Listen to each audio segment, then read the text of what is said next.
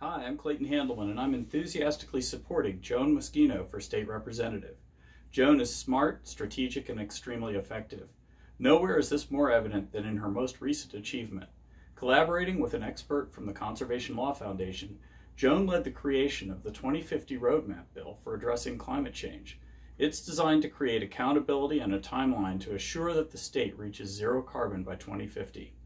The intelligent and thoughtful design of this bill will surely serve as a template for other progressive states around the country. The bill passed overwhelmingly in the House and appears well positioned to navigate through the legislative process and become law.